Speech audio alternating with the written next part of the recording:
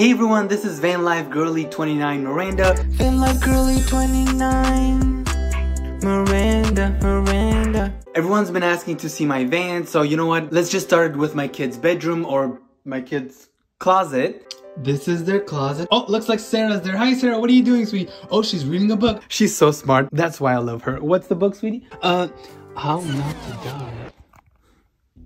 Really, Sarah? When mommy's recording a video? Really? After I'm done with this video.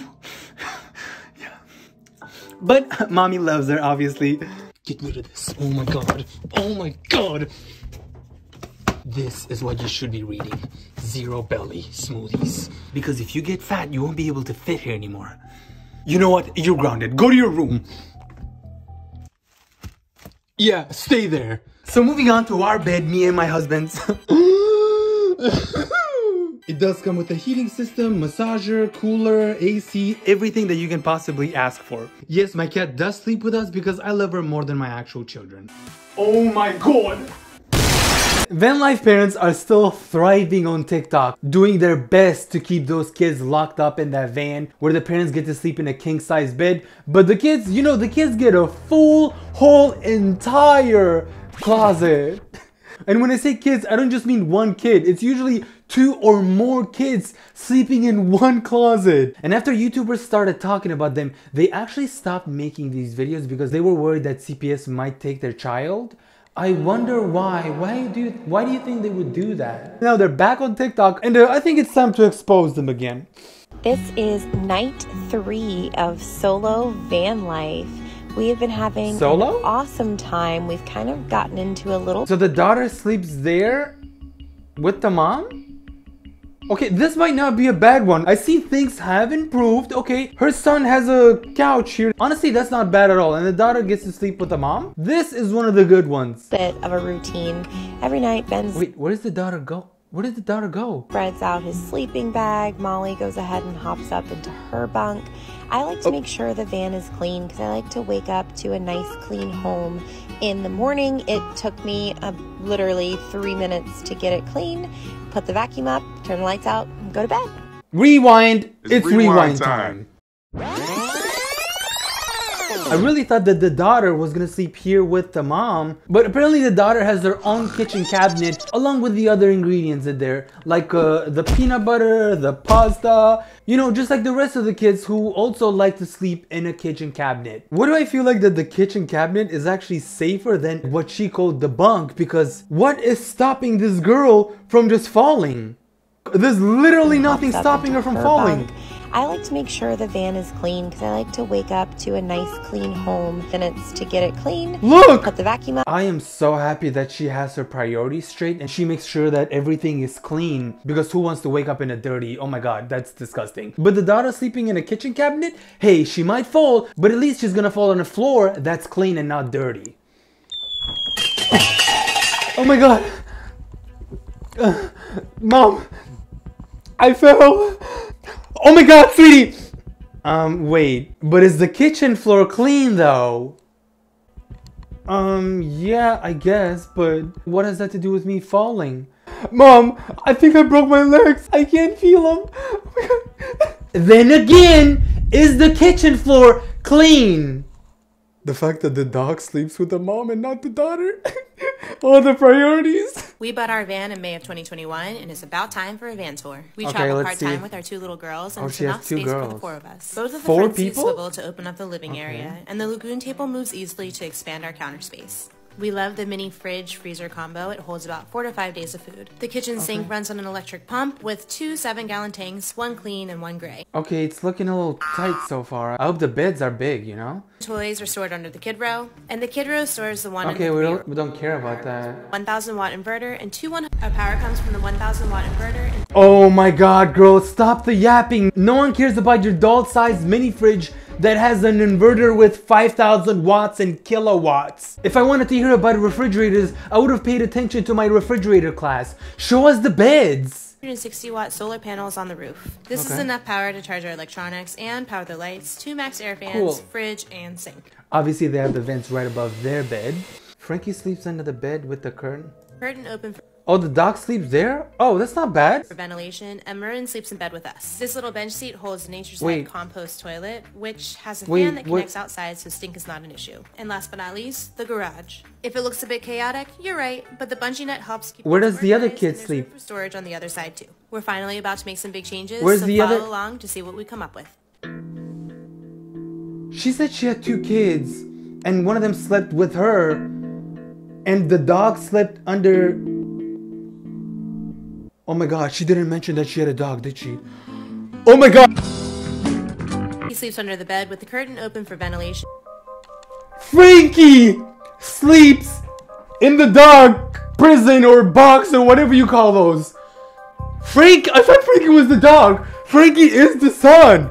With curtains open for ventilation? What if the curtains accidentally just fall?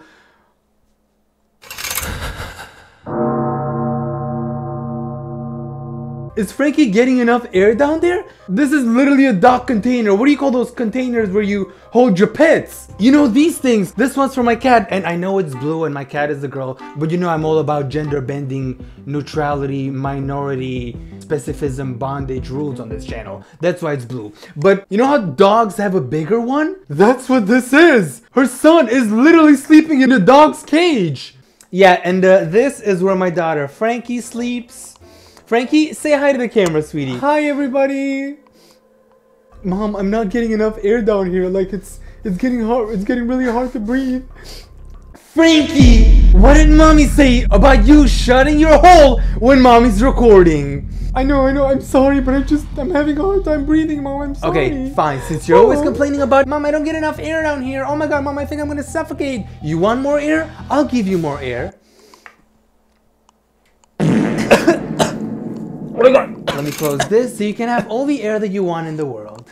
This little bench seat holds Nature's Head compost toilet, which has a fan that connects outside so stink is not an issue. You could have 50 fans down there and you would still be able to smell my poop. And how is the toilet literally next to the bed though? Like, what if my poop like really stinks and it's really loud? Not that it actually is loud, but let me poop in peace. I can't even fucking force it out without being scared that my mom is literally right there seeing me forcing it out and smelling my shit. Literally. Here we ended up. This is the woman that we reviewed last time. This folds down to make it easy for them to climb in.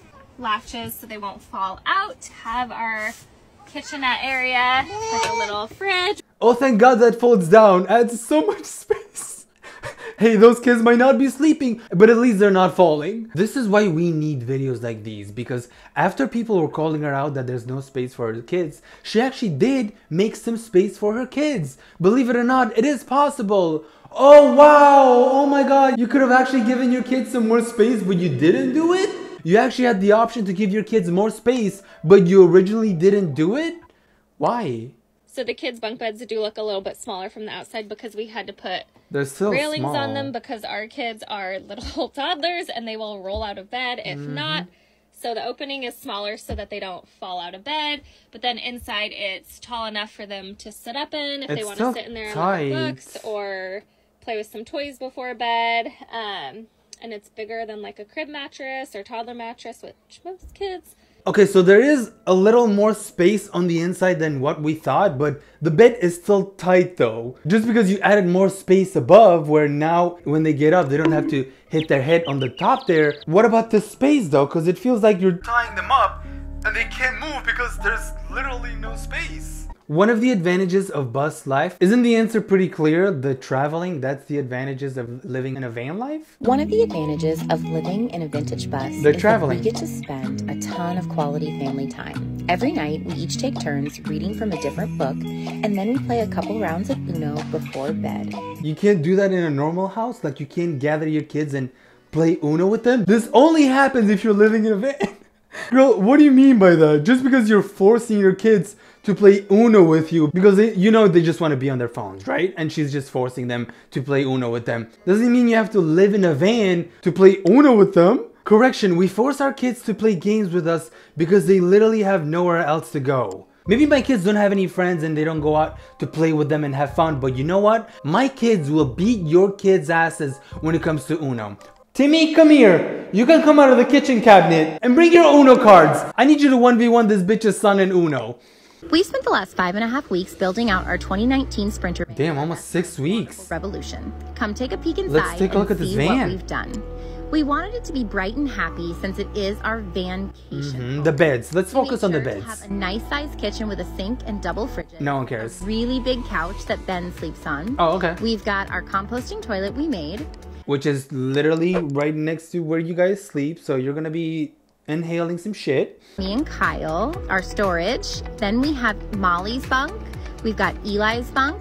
We have overhead storage up above. They sleep right above you? And around the back is where we have our garage and our dog kennel. Look how big this thing is. Why does the dog kennel look bigger than the beds where her kids sleep? Let me get this straight. You have a huge bed here where you sleep with your husband. And your kids literally sleep above you. What if you and your husband want to...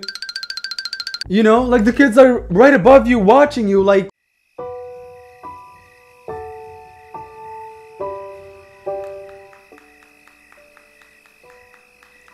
Oh my god, what's going on? What is this noise? It's like 2 in the morning. What is this noise? Hey mom, what's with the... Oh my god! Oh my god! The trauma. And don't tell me that this doesn't happen 90% of the time. If the kids are not saying anything, they know. They're not stupid. They know that your husband is giving the cat the zucchini. Y'all are nasty. We're a family of 4. We live and travel full-time in this RV. Okay. Come check out where my brother and I... Oh my god! This is the fanciest RV I've ever seen. Holy shit! Look at this! This shit bigger than my house! Sleep. Where does she sleep? Our bunk beds are right behind these doors. The top bunk... In a closet. Literally in the closet? Mine. We have a storage area at the back for all our books, toys, stuffed animals, and personal things. Where? Then the bottom bunk is my brother's. This is the storage area? Just because you're putting things at the end of your feet, that doesn't make it your storage area. And this is my storage area. Where? I don't see anything. Oh, my bad. I guess it's not that obvious here. I do like to store things in my booty here, so let me see what I have. I have some lip balm. You want some lip balm? No? Okay. What else do I have in here? Okay, give me a second. Oh, I have my teddy bear from last week. Oh, I think my storage area needs a shower. Wait, give me a second. What else do I have in here? Oh my god. How did this get in here?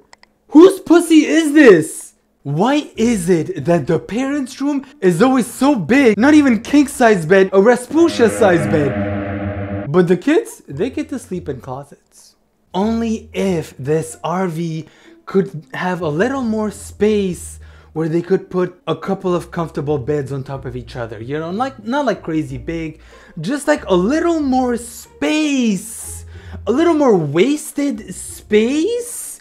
I don't know. What do you guys think? It sucks so badly that if they had a little more space for those kids where they could put a couple comfortable beds. It sucks. It sucks that they don't have the space. In conclusion, have these parents improved? You know, I could say like a 5% improvement. They could still do a lot more. You know, they could just switch beds. Kids get to sleep in a really big, comfortable bed, and the parents get to sleep in the closet. If you did enjoy this video, hit like, subscribe, and the bell icon. Also, there's a magic trick. I'm not even joking, by the way. If you're watching this on a computer, and every time I say the word like, I think the like button lights up. Let's try that. Like. What about the subscribe button? Subscribe. Like and subscribe. Is it working? Or am I just yelling like for no reason and I look delusional as fuck? I'm just delusional, aren't I? I swear to God I saw that somewhere. Or maybe I imagined it, so that was me just being delusional.